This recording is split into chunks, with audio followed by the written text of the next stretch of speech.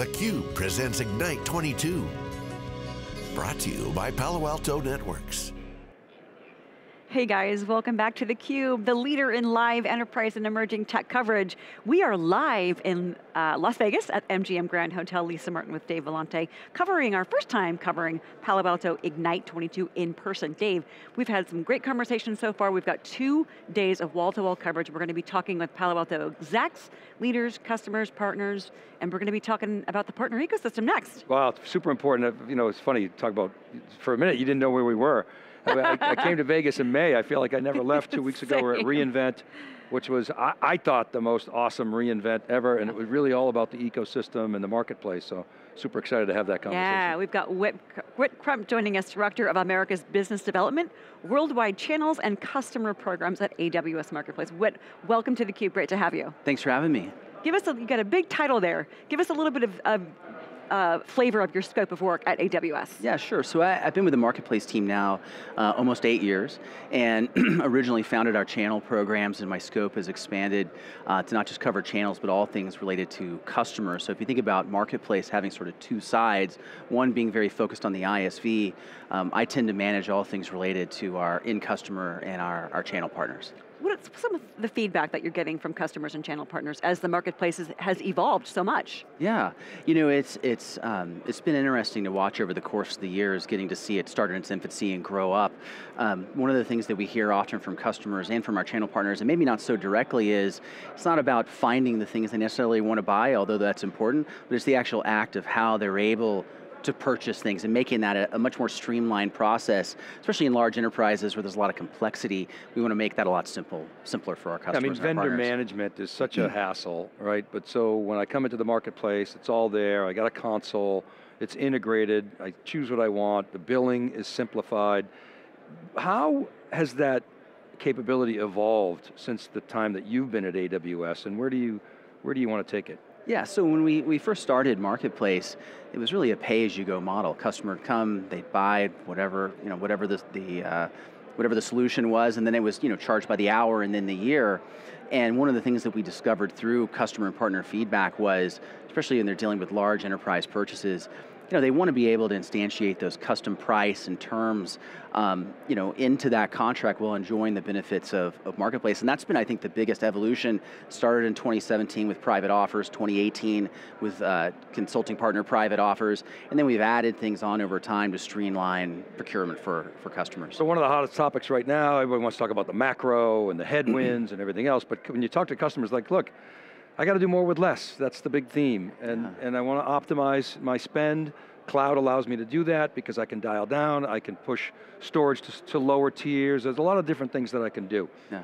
What are the techniques that people are using in the ecosystem to bring in the partner cost optimization? Yeah, and so one of the key things that partners are doing for customers, they act as that trusted advisor. And when using Marketplace, either directly or through a partner, customers are able to really save money through licensing flexibility. They're also able to streamline their procurement. And then if there's an at-risk spend situation, they're able to manage that at-risk spend by combining Marketplace and AWS spend into one, basically draws down their commitments to the company. And we talk about at-risk spend, you're talking about use it or lose it type of spend, right? And so you increase the optionality in terms of where you can get value from your cloud spend. That's all right. Customers are thinking about their IT spend more strategically now, more than ever. And so they're not just thinking about how do I buy infrastructure here, and then software here, data, services. They want to combine this into one place. It's a lot less to keep up with, a lot less overhead for them, but also just the simplification that you alluded to earlier around, all the billing and vendor management is now in one streamlined process. Talk about that as a facilitator of organizations being able to reduce their risk profile. Yeah, so one of the things that came out earlier this year with Forrester were total economic impact studies for both an ISV and for the end customer, but there was also a thought leadership study done where they surveyed over 700 customers worldwide to sort of get their thoughts on procurement and risk profile management. And one of the things that was really surprising was that I guess it was like over 78% of respondents stated that they didn't feel like their companies had a really well-defined governance model. and that over half of software and data purchases actually went outside of procurement. And so the companies aren't really able to, they don't really have eyes on all of this spend, and it's substantial. Yeah. And that's a huge risk to the organization. Yeah, huge risk for the organization, and half of the respondents stated outright that they viewed marketplace as a way for them to reduce their risk profile because they were able to have a better governance model around that. So what's the business case? Can you take us through that? How should a customer think about that? So okay, I get that the procurement department likes it, and the CFO probably likes it, but what's the dynamic around the business? So if let's say I'm a business person, I'm running the process, I get my procurement reach around. Yeah. What does the data suggest what's in it for me, right? From a company-wide standpoint, what did maybe the Forrester guys address this? So that overall business case, I think, is important. I think one of the big headlines for the end customer is, because of license flexibility, is about a 10% cost savings in license cost.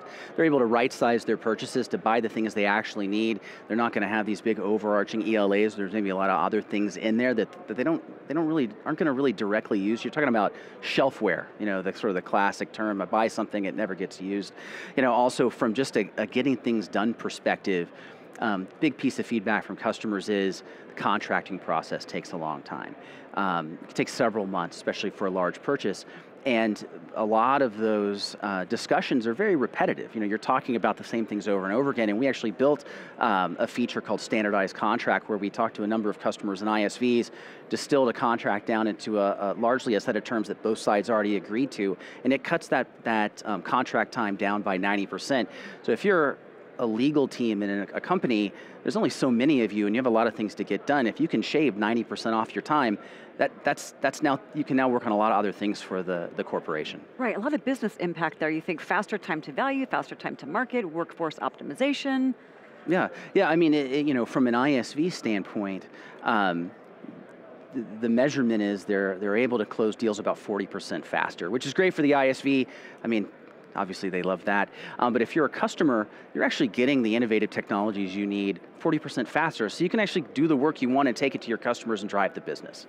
You guys recently launched, Vendor Insights? Yeah. Talk a little bit about that, the value. What are some of the things that you're seeing with that? Yeah, so that goes into the onboarding value add of marketplace. There's a number of things that go into cutting that time, according to Forrester, by 75%, but Vendor Insights was based on a key piece of impact from customers.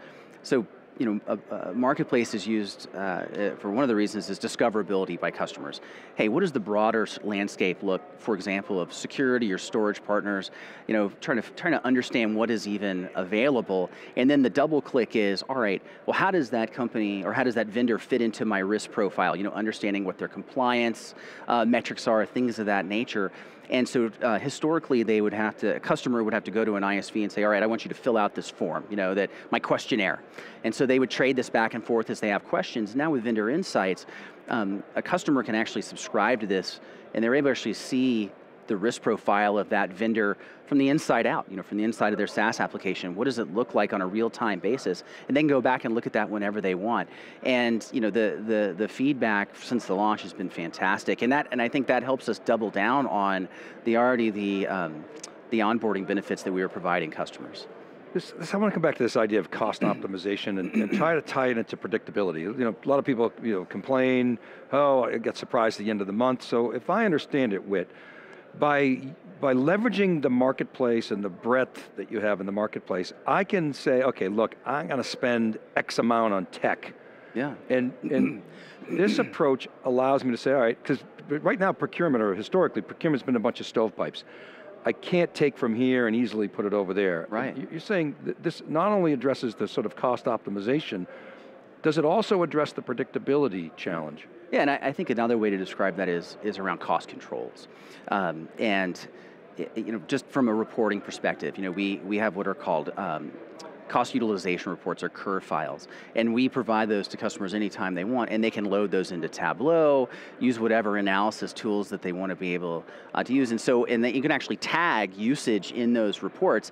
And what we're really talking about is helping customers adopt FinOps practices. So, develop directly for the cloud. Customers are able to understand, okay, who's using what, when, and where, so everyone's informed. That creates a really collaborative environment. It also holds people accountable for their spend, so that, again, talking about shelfware, we bought things we're not going to use, or we're overusing. People are using software that they probably don't really need to, and so that adds to that predictable, is everyone has great visibility into what's happening. And there's another, of course, saving money is in vogue right now because the headwinds and the economics, et cetera, but there's also another side of the equation, which is, I see this a lot, the CFO says, the financial people, why is our cloud bill so high? And well, it's because we're actually driving all this revenue. And so, you've seen it so often in companies, the spreadsheet analysis says, oh, cut that.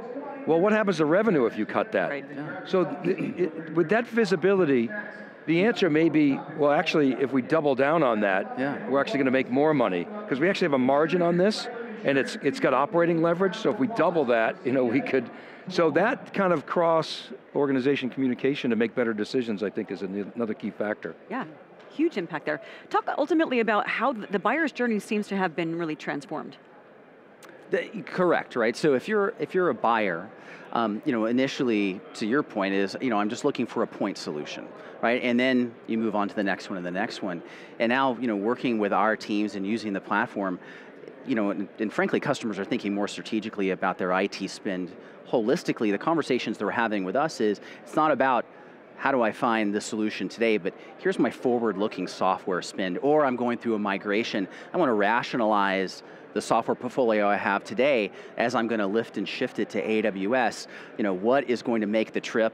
What are we going to discard entirely because it's not really optimized for the cloud? Or there's that shelfware component, which is, hey, maybe 15 to 25% of my portfolio is just not even getting utilized, and that's a sunk cost, to your point, which is, that's money I could be using on something that really impacts the bottom line in various areas of the business. Right. What would you say is the #1 request you get, or feedback you get from the end customers, and how is that different from what you hear from the channel partners? How aligned are those vectors? I would say from a customer perspective, one of the key things I hear about is around visibility of spend, right? And I was just talking about these reports and using cost optimization tools, being able to use features like identity and access management, manage entitlements, private marketplaces, basically them being able to have a stronger governance model in the cloud. For one thing, it's keeping everybody on track, like some of the points I was talking about earlier, but also cost optimization around limiting vendor sprawl. Are we actually really using all the things that we need? And then from a channel partner perspective, some of the things I talked about earlier about that 40% faster sales cycle, that TEI, or the Total Economic Impact Study that was done by Forrester, was built for the ISV. But if you're a channel partner sitting between the customer and the ISV, you kind of get a little bit of the best of both worlds, right? You're acting as that advisor, and so if you're a channel partner, the procurement streamlining is a huge benefit, because like you said, saving money is in vogue right now. You're trying to do more with less. So if you're thinking about 27% faster win rates, 40% faster time to close, and you're the customer who's trying to impact the bottom line by innovating more quickly, those two pieces of feedback are really coming together and meeting in the middle. Throughout 2022, our survey partner, ETR, Enterprise Technology Research, has asked their panel a question, is what's your strategy for doing more with less?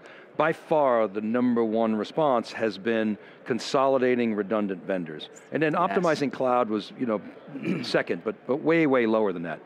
The number from last survey went from 34%, it's now up to 44% in the January survey, which is in the field, which they gave me a glimpse to last night. So you're seeing dramatic uptick in that point, and you guys are helping. We definitely are.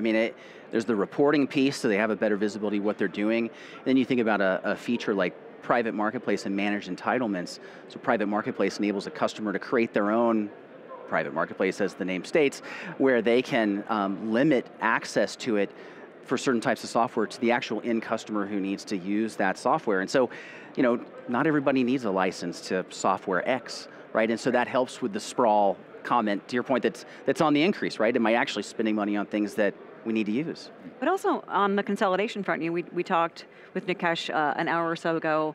He was mentioning on stage, if you just think of this number of security tools, or cybersecurity tools that an organization has on its network, 30 to 50. And we were talking about, well, how does Palo Alto Networks, what's realistic in terms of consolidation? But it sounds like what you're doing in the marketplace is giving organizations the visibility, correct, for sure, into what they're running, usage spend, et cetera, to help facilitate, ultimately, at some point, facilitate a strategic consolidation. That's exactly right. And if you think about cost optimization, our procurement features, the practice that we're trying to help customers with around FinOps, it's all about helping customers build a modern procurement practice and supply chain. And so that helps with that point exactly, the keynote's point. Exactly. So last question for you, what's next? What can we expect? So what's next for me is, I really want to, my channel business, for example, I want to think about enabling new types of partners. So we've worked really heavily with resellers, we worked very heavily with Palo Alto on the reseller community. How are we bringing in more services partners of various types, the GSIs, the distributors, cloud service providers, managed security, service providers. Was in a keynote yesterday listening to Palo Alto talk about their 5 routes to market, and they had these bubbles. And so I was like, gosh, that's exactly how I'm thinking about the business, is how am I expanding my own footprint to customers that have to partners that have deeper levels of cloud knowledge, can be more of that advisor, help customers really understand how to maximize their business on AWS. And my job is to really help facilitate that innovative technology through those partners. So sounds powerful force, that ecosystem. Exactly, great alignment, AWS and Palo Alto. Thank you so much for joining us. Thank you. Appreciate Thanks for having hearing me. what's going on at AWS, the partner network, the MP, and all that good stuff. That's really the value in it for customers, ISVs, and channel partners alike. We appreciate your insights. Thank you. Thanks for having me. For our guests and Dave Vellante, I'm Lisa Martin. You're watching theCUBE, the leader in live enterprise and emerging tech coverage.